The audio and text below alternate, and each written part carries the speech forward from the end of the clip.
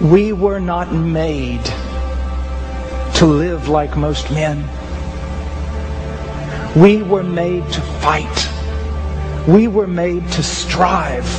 We were made to work. We were made to conquer. We were made to give ourselves for something that is eternal. Adam was given the command to do what? To go out and subdue. To bring everything in creation in harmony with the will of God. To do all His governing, all His things within the context of God's will. Now we live in a fallen world that lives in darkness and death. The kingdom of the evil one spread abroad throughout the land. You and I were not called to play video games.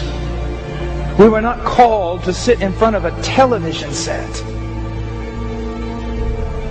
We were not called to give ourselves to trifles. We were called to advance a kingdom. To live with a passion, to fight for Him. And to only every once in a while drop our swords and look up for a smile. I want to fight. I don't want comfort. I don't want ease in Zion. Because the kingdom of God is built not by those who rest easily in Zion, but by those who go out into the streets and fight. And the weapons of our warfare are not carnal. They are mighty.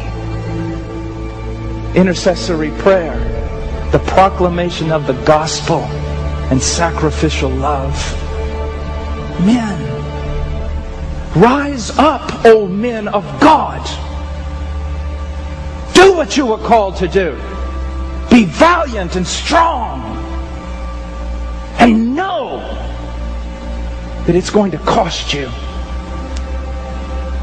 You take your stand beside Jesus Christ and His cause, and you watch the devil come after you, buffeting you from the outside and from the inside.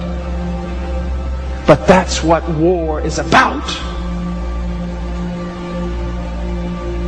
And so He has given us a great commission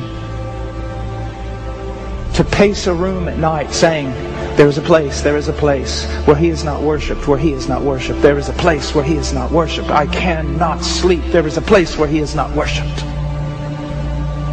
There is a place where the flag of Zion does not fly. That's what we were made for.